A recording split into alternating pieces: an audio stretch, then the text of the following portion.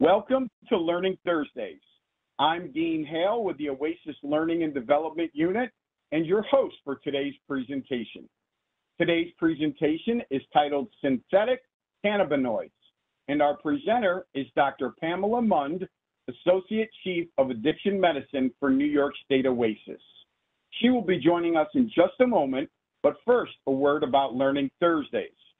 Learning Thursdays are offered to behavioral health professionals as a free learning opportunity with the goal of improving the knowledge and skills of the New York State substance use disorder workforce as we strive to improve the lives of individuals needing prevention, treatment, recovery, and harm reduction services. A goal of Learning Thursdays is to support the professional development of the treatment, preventional, recovery, and harm reduction workforce. We do this by offering regular presentations that are relevant to today's substance use disorder treatment professional. As always, if there are any questions, comments, or suggestions, please feel free to contact us at the Learning Thursdays mailbox. You can use the same mailbox to express an interest in providing a future Learning Thursdays program. And now it's time to start the presentation and welcome Dr. Mund. Thanks, Dean. So today we're going to be talking about synthetic cannabinoids, as Dean mentioned. So the objectives of today's discussion are to introduce the novel psychoactive substances, otherwise known as NPSs, talk about synthetic cannabinoids as a type of NPS. We'll discuss and just introduce the history of synthetic cannabinoids, its epidemiology, some of the clinical effects, and then we'll move into closing with discussion of harm reduction as it relates to the synthetic cannabinoids. So something about the classification and definitions. So the synthetic cannabinoids are actually one of the groups of novel psychoactive substances. And the psychoactive substances defined are a group of chemically diverse compounds that are designed to be lookalikes. They're designed to mimic the actions of already established recreational substances or drugs like the cannabinoids, stimulants, opioids, hallucinogens, and sedatives like benzodiazepines. The term new refers to those substances that are recently, when we're talking about like in the last 20 years, and more rapidly emerging into the recreational drug market. And in fact, they may be actually substances that maybe already had existed in the past and have been repurposed from other pharmaceuticals. These substances are marketed worldwide as illicitly as legal highs, bath salts, research chemicals, just to name a few terms. There are some health risks that are known about the synthetic cannabinoids and novel psychoactive substances, but many of the health risks are yet unknown, and the societal harms as a whole are still really unknown. As I mentioned, there are different groups of novel psychoactive substances. The first one, as I mentioned, is synthetic cannabinoids, also the synthetic opioids, stimulants, designer benzodiazepines and other sedatives, the dissociatives, and hallucinogens. And from the data from the UN Office on Drugs and Crime World Report 2022, synthetic cannabinoids represented 28%. That was down from 39% of all the novel psychoactive substances. Let's take a closer look at synthetic cannabinoids. These substances are really a structurally diverse group of chemicals, and not just one type of chemical. And in particular, they target the body's endocannabinoid system, and this is the body's own naturally occurring cannabinoid system. And these substances are designed to mimic the main ingredient in cannabis, otherwise known as delta-9 THC or THC, as everyone knows it. The effects resemble, but in fact are much more intense and much more variable and of shorter duration than THC is. Its estimated potency, you can find literature showing that it's up to 200 to 800 times more potent than naturally occurring cannabis. So that's a big range. Common terms are Spice and K2. They're pretty well recognized brands. Let's move on to some data about NPSs and synthetic cannabinoids. So these novel psychoactive substances are not just in the US, they are worldwide. And this is a slide from the UN Office of Drugs and Crime Early Warning Advisory. This is a map of the world showing how distributed these substances are throughout the world. And in the dark purple is the United States, and the United States has reported the highest concentration of novel psychoactive substances. As of December 2022, more than 500 NPS, novel psychoactive substances, have been identified in the US. Worldwide, 138 countries have reported these substances, and in total, 1,182 substances were reported globally to the UNODC. From the same organization, the UNODC, these are categories of NPSs sold on the market by effect group. And again, looking at data up to December 2022, look at percentages of each of these substances, these novel psychoactive substances. The top, and this is again worldwide, the top substance reported were stimulants, the synthetic stimulants at 33%, followed by the synthetic cannabinoid receptor agonists, 28%, followed by hallucinogens, opioids, other sedatives, and then dissociatives. So worldwide, stimulants is number one, and the synthetic cannabinoids are number two. And this is a table, this is a dashboard from the UNODC. That's a pretty useful site that anybody can go to. One can choose the substance you're interested in examining, and here I brought up synthetic cannabinoid receptor agonists. And in this report, we see that from 2013 to 2023, 84 countries had reported 337 synthetic cannabinoids in this time period. And we do see that the trend in 2022 was a decline, and then for the early part of 2023, a further decline. Okay, something of the history of synthetic cannabinoids. So these substances have actually been around for a little while now. They were first developed in the 1960s and the 1970s by researchers who were looking for medicinal treatments for cancer-related pain and other inflammatory conditions. In the following decade, in the 1980s, medical researchers further developed these synthetic cannabinoids and developed 3 novel prototypes, and in addition, located the synthetic cannabinoid receptor. And the 3 original series would referred to as HU from Hebrew University, CP from Pfizer, and the JWH series by J.W. Huffman. By the next decade, clandestine manufacturers began illicitly synthesizing some of these compounds and distributing them for illegal use across the internet. And you might see this term hijacking by these Asian internet labs, this term hijacking. By the next decade, 2005 to 2008, these substances appeared in the United States, or reported to appear in the United States. And by 2011, the DEA had scheduled the first group of these substances. In 2012, 15 substances were scheduled in Category 1. By 2020, 43 synthetic cannabinoids were Scheduled 1 by the DEA. And there's a few more that will be soon to be scheduled this coming year, I anticipate. In the following decade, 2009 to 2019, the synthetic cannabinoids dominated the NPS market. Since 2019, synthetic cannabinoid reports have actually declined, but this is probably really unreliable as the substances are constantly evolving and evading detection. So we really don't know what's happening.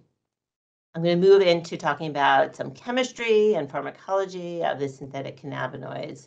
So let's just start by defining a little bit better what is a cannabinoid, because we hear the term cannabis, cannabinoid in the news and the media, and I just wanted to define it a little more clearly. So a cannabinoid is any chemical substance that naturally or synthetic interacts with the body's cannabinoid receptors. And there are two types of cannabinoid receptors called CB1 and CB2. There are three general types of cannabinoids: those that occur naturally in the human or animal body. They're called the endocannabinoids. There's also the cannabinoids that occur in the cannabis plant, the phytocannabinoids, where THC comes from. And then there are the synthetic cannabinoids, those that are chemically engineered in laboratories. And those are the synthetic cannabinoids we're going to be discussing. So to understand what synthetic cannabinoids is to understand what they are not, and synthetic cannabinoids are not the same as natural cannabis, and they are not synthetic cannabis. The term, as I said, synthetic cannabis really is inaccurate. It's a misnomer. It's more appropriate to call these substances synthetic cannabinoid receptor agonists. In particular, these substances are agonists at the CB1 and CB2 receptors, but in particular, they really go for the CB1. They activate the CB1 receptor. Those are the main ones that are involved with all the effects from synthetic cannabinoids. These substances really represent a vast array of formulations. There's probably more than 280 very complex formulations. And this structural complexity permits multiple chemical modifications constantly, which increases diversity of these substances for the real purpose, of evading drug control. And there are many, many, many very complicated, long names that also create a lot of confusion for those that are monitoring these substances.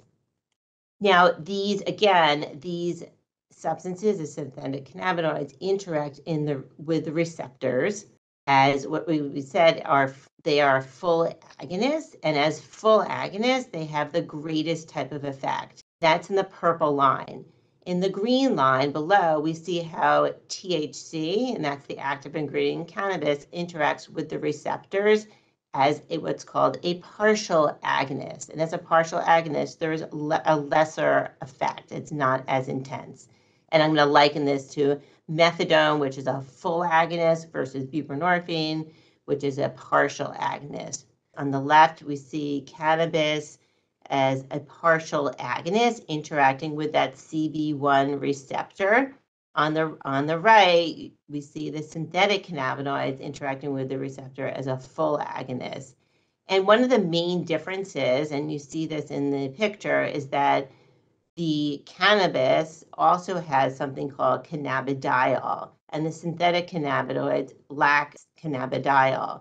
And cannabidiol has the effect to block some of the impact of the THC. It really acts as an antagonist to lessen the intensity of the substance.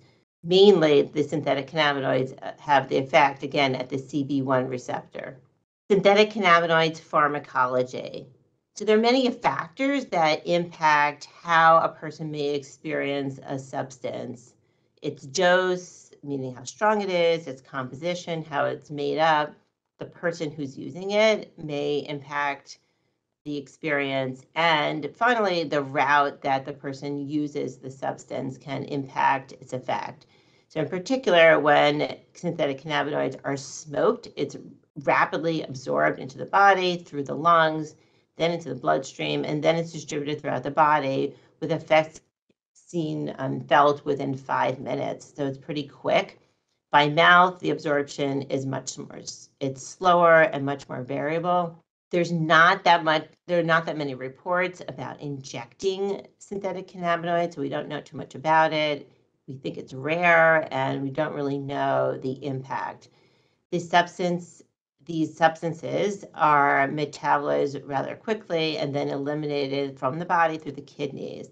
Interestingly, the synthetic cannabinoids have metabolites that may remain in the urine for a really long time beyond the primary use.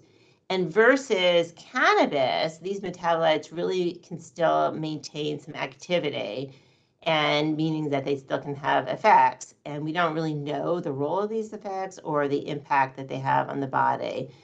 And it is possible that some of the metabolites can be toxic as they change into different substances. Now we're going to talk about how the synthetic cannabinoids are processed, produced, and marketed. So the synthetic cannabinoids have to be formulated. These chemicals start off in a powdered form that have to be dissolved in an organic solvent. And two solvents used commonly are acetone and methanol. Once it's dissolved in the solvent, the liquid, is then sprayed or soaked onto dried plant material, typically herbs like lemon balm, mint, or thyme. Commonly, the small bottles of the dissolved synthetic cannabinoids may be shipped directly in that form to avoid customs detection, and they are labeled not for human consumption.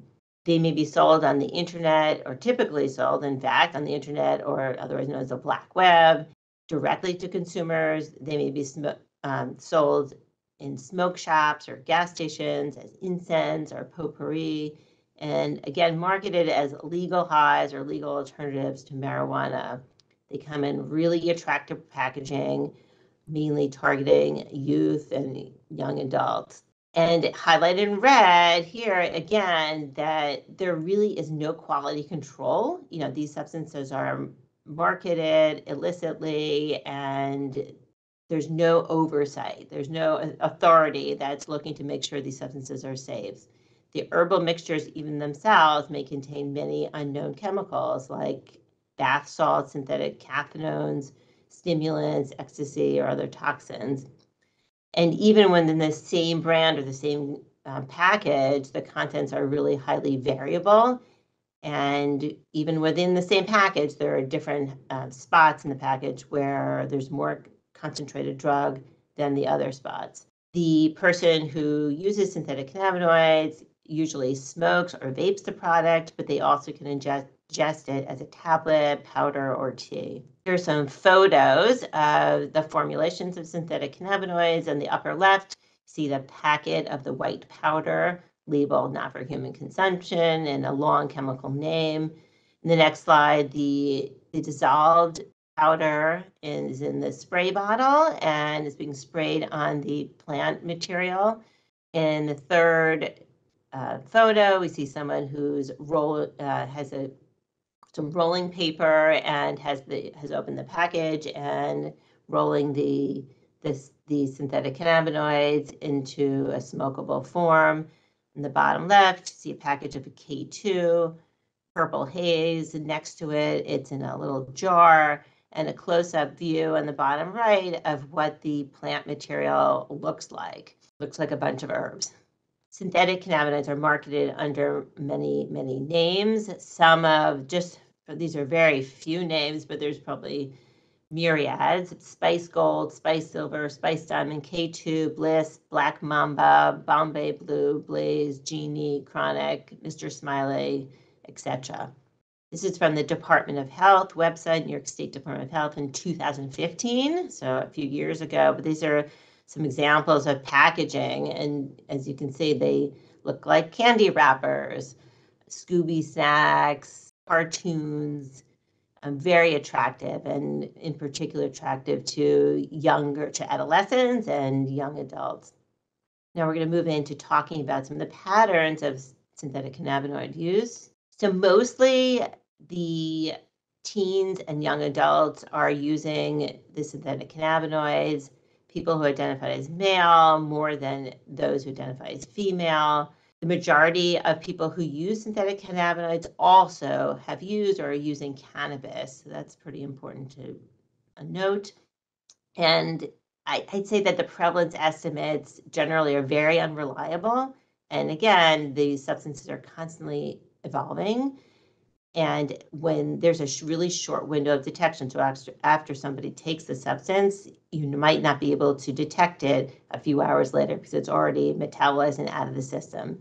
There are many additives that can be added to these synthetic cannabinoids that affect the laboratory analysis of the person's urine.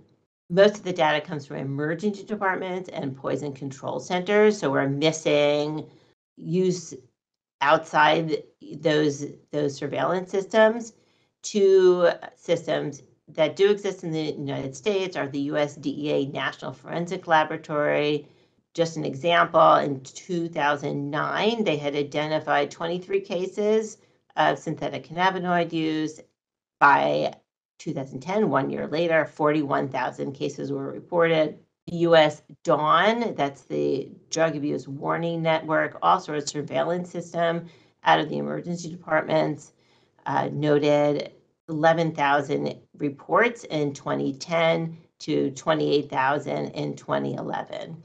Synthetic cannabinoids patterns of use. Another system is the Monitoring the Future National Survey results. And this is a longitudinal study that's been going on since 1975 until the present day. It was 2022. That's the most recent report looking at substance use patterns amongst young persons, so middle school and high schoolers, and also some college students. In 2011, students were asked about synthetic cannabinoid use in the last 12 months. And at that time, in 2011, 11.4% of 12th graders had used synthetic cannabinoids in the last year, and that was second only to cannabis.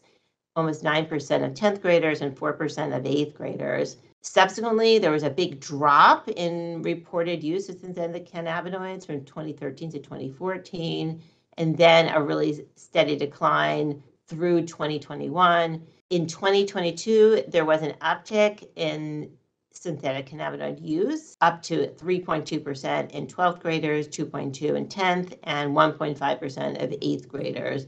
From 2010 to 2014, estimates of between 6 and 17% of U.S. college students had used synthetic cannabinoids at least once. So what are some of the drivers of synthetic cannabinoid use? One, someone who anticipates a stronger effects versus cannabis. They want to feel more high or a bigger impact of the substance than they would from cannabis. The individual may perceive synthetic cannabinoids as less risky. In 2012, from the Monitoring the Future study, only 24 to 25% of students perceived a great risk for trying synthetic cannabinoids once. In 2022, 20% of 12th graders and 26% of 10th graders and 23% of 8th graders perceived a great risk for trying synthetic cannabinoids. The thought is, well, this substance is not easily detected and it won't get caught. It's also in the past been very highly available versus cannabis in the past. Now cannabis is very available as well, and the costs were very low. Move on to talk about synthetic cannabinoid effects. First, we'll talk about some of the acute psychological effects of synthetic cannabinoids. So after use, the early effects of synthetic cannabinoids are much like THC. However, they are much more intense and more variable.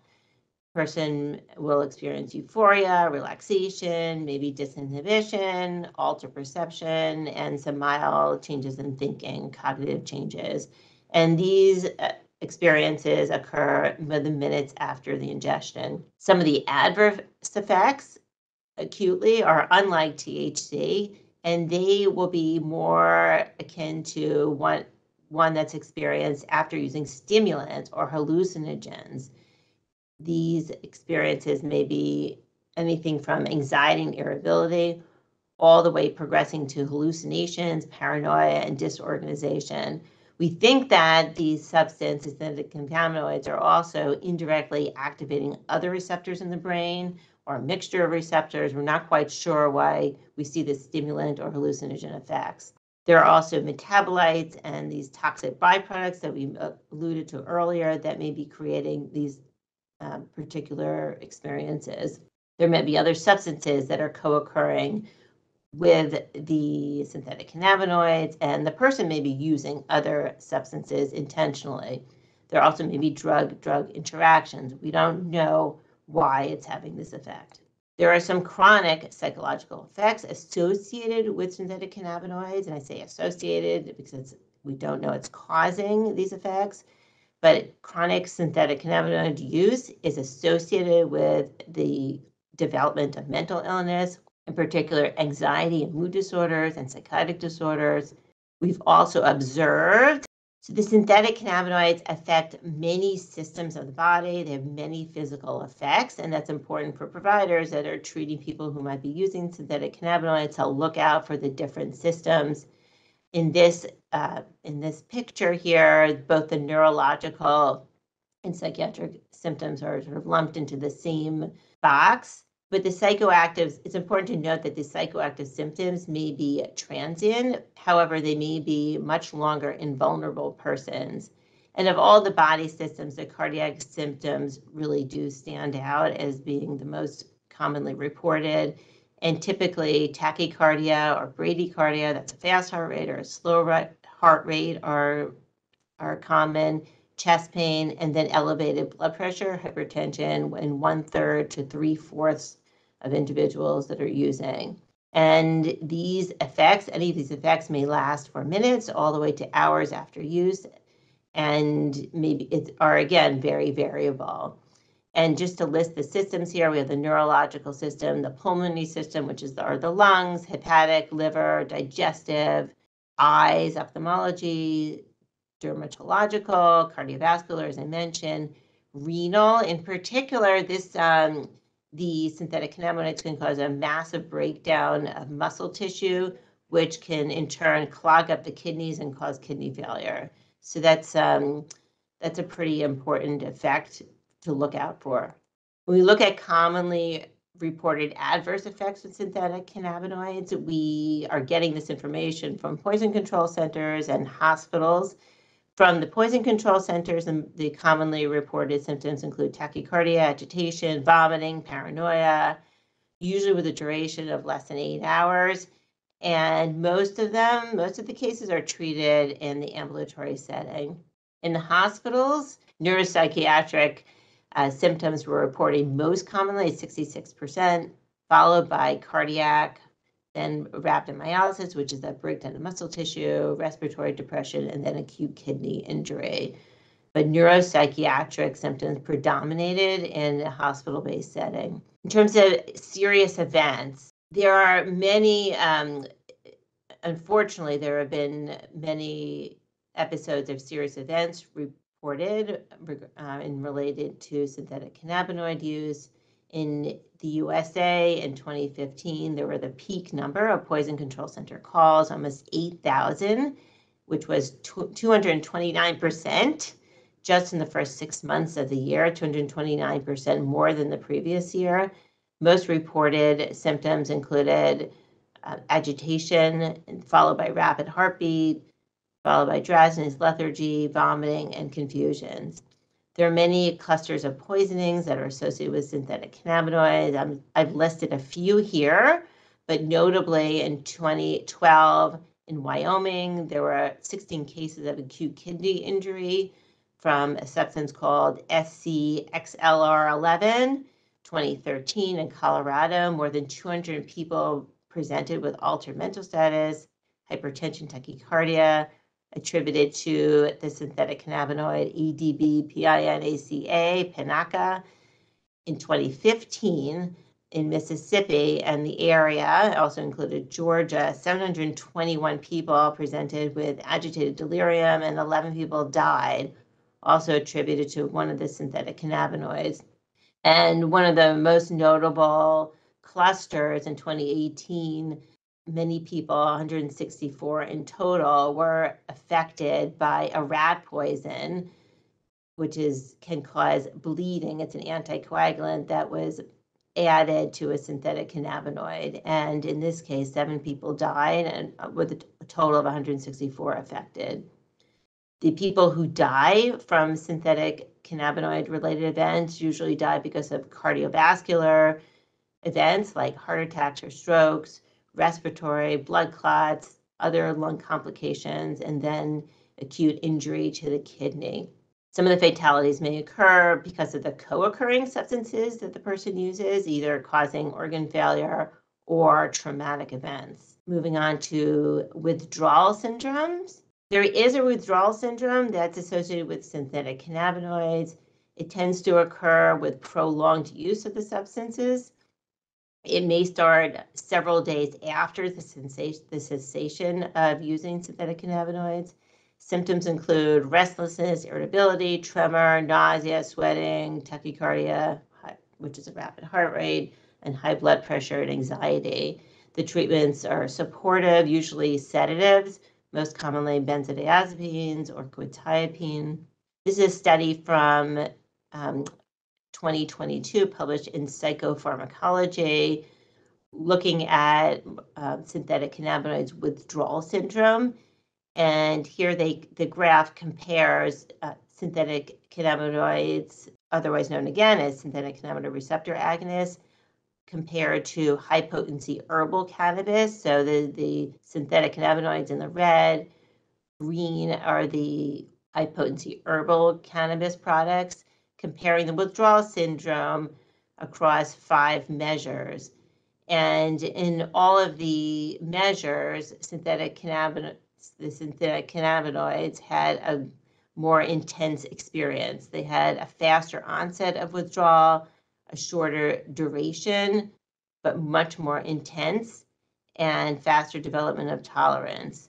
Again, from the same study in 2022, we see the correlation between the days of use and the intensity of the withdrawal syndrome across all of the different symptoms of withdrawal. And in the blue, the blue is 11 to 50 days of use in the past year, the gray 51 to 100, and black over 100 use in the past year. And with each, and you see in the black that the experience of withdrawal symptoms was greatest with the most number of uses in the past year. Diagnosis and treatment. Diagnosis and treatment related to synthetic cannabinoids. So acutely, if someone comes in intoxicated, it may be really tough to diagnose acute intoxication from synthetic cannabinoids. The substances, again, are really hard to detect, and lab testing is really limited. By the time you get back a result, it could be 2 weeks later. And the syndrome, the acute intoxication syndrome, may look like other types of acute intoxications, or it could look like an acute mental health crisis. The synthetic cannabinoid use disorder diagnosis is categorized as a cannabis use disorder at this time, using the same DSM-5 criteria. Treatments, at the moment, there are no specific treatments for synthetic cannabinoid use disorder. Acutely, we use supportive care with fluids, sedatives, as I mentioned, heart medications, nausea medications, oxygen, and airway support if needed. Vulnerable populations in synthetic cannabinoids, like with other substances, there are vulnerable populations more likely to experience adverse events and more likely to use these substances. As we mentioned, the youth are particularly targeted for using synthetic cannabinoids, and they are vulnerable because they're really inexperienced, mostly in terms of substance use. They also are more likely to engage in high-risk behaviors, making the substance use more dangerous potentially. People that have co-occurring mental health illnesses are at increased risk of developing and worsening mental health diagnoses if they use synthetic cannabinoids. Again, those who are also using cannabis and have a cannabis use disorder are the ones that are more likely to use synthetic cannabinoids. People that are homeless are vulnerable populations that are more likely to use and experience adverse effects from synthetic cannabinoids. They may be using to escape the street environment. People that are incarcerated may also be using synthetic cannabinoids. They're not easily detected, so that might be a reason to use it, and just another way to escape boredom. The next 2 slides are illustrations of some qualitative research about synthetic cannabinoids. The first one is from Addiction Research and Theory. entitled The Use of Synthetic Cannabinoid Receptor Agonists Within the Homeless Population, Motivations, Harms, and the Implications for Developing an Appropriate Response. The study took place in 2016 in the UK with 53 qualitative interviews with unhoused synthetic cannabinoid users. And the goal really was to understand the motivations for use and also to help build evidence-based responses in this particular population. And I'm going to just talk about some of the results here. But what the themes that came out were that many people were using these substances to escape the realities of street life. To quote, spice makes this life on the streets bearable, you get me, and numbs you. Also accessible, low cost, high potency, lacking detection, avoidance of withdrawal, easier use in public were other themes. To quote, I can sit anywhere I want and blaze a spice spliff, and nobody, no police or anybody can do anything because they'll never know. Identified harms from these interviews, in quotes, the substance is more addictive, in particular, more likely to cause death, new or worsened mental health symptoms, costs, and there were many costs associated with dependence. So in conclusion, that there were many services that were needed to better meet the needs of this population versus the use of synthetic cannabinoids rather than a focus on legislative efforts. I'm going to move into talking about harm reduction in synthetic cannabinoids. And here is the other qualitative study I was referring to. This is a study published in 2019 in Drugs, Alcohol Today, looking at risk management strategies of synthetic cannabinoid users. And this report is a sub-study of a larger study taking place in 4 different cities, 4 groups: Galveston, Houston, New Orleans, and New York City. And the criteria for entry into the study was synthetic cannabinoid use in the last 30 days and more than once per month in the last year. And the goal of the study was to develop some insights into the harm reduction practices with the goal of strengthening new harm reduction strategies, what's called bottom-up strategies, which means incorporating strategies that are already used on the street, used by people and developed by people who use drugs. The study reported on 20 participants, 2/3 of them are non-white and 3/4 were male. And the themes that were notable here is that people who use synthetic cannabinoids had some strategies that kept them safer. So one group of strategies were purchasing strategies, and this entailed developing a high awareness of the inconsistencies in the quality and composition, adulteration and substitution, and changes in labeling of synthetic cannabinoids. In particular, these purchasing strategies were disseminated within networks in order to keep the community safer. And this is a quote from Jay, male, 30 years old in New York City. You don't know what you're going to get in that batch. The difference is chemically. They always have to switch it because the tests are coming. Consumption strategies were another type of strategy developed that was protective for the group. And in particular, they noted that using in familiar social groups was more protective. And in that way, they could limit the quantity of the use that they were using at a time, and they could space it out per sitting. And they're compared using in familiar social groups versus really using in unfamiliar social groups as much more protective. From Angel, a lot of times I'll have a foint, which is a term that I hadn't known about. A foint is a combination of the words fake and joints. Since some users refer to synthetic cannabinoids as fake marijuana. So a lot of times I'll have a foint and you'll have a foint and Red will have a foint. So, we'll smoke mine. An hour later, we'll smoke yours. An hour later, we'll smoke Red's, Also limiting the combination of synthetic cannabinoids with other substances was identified as a means to reduce risk. From Reese in New Orleans, male, 27. I found out if you use more with it, any other type of drug, it can send a shock to your body and cause you to go into a seizure and stuff like that. So when I'm using Mojo, I pretty much keep it isolated from other drugs. More about harm reduction and synthetic cannabinoids. This is a flyer, a pamphlet that I found that's from Wales. So worldwide, this is an issue, synthetic cannabinoid use, and these are the Welsh who have developed really nice pamphlet for reducing harm associated with synthetic cannabinoids. And I, in particular, really liked the text here. And this harm reduction messaging really is very tailored to the type of substance that the people are using and to the people who are using the substance.